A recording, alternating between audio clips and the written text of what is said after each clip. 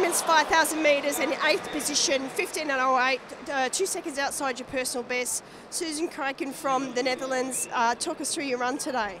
Yeah, it was kind of just two races that were split up a bit. I thought that the Africans would go fast from the start or run the first K slow and look at each other and then maybe put in a hard surge, but something in between happened. It wasn't really a super fast pace, it wasn't super slow, so I chose not to go with it because I thought it was going to be too fast, and then there was a bit of a gap, so that was a bit of a shame because then I had to try to run back to them. Luckily it wasn't very windy, so it's not really a problem to lead, but yeah, of course the other girls were just going to sit on me and not help me out, so that makes it hard mentally.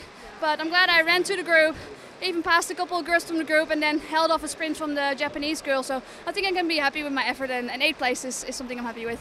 Well, you took control of that second group and then you pulled in a lot of the first group over the last 2 or 3 laps, so you must be happy about that. Yeah, exactly, because sometimes I feel like European girls, like non-Africans, are happy to just race in a second pack and race each other there and not worry about the other race. I don't want to be like that. I want to be in the full race and try to race the others. And I know I can't run 15:30 at the moment, so it'd be silly to always go with them, but I definitely wanted to try.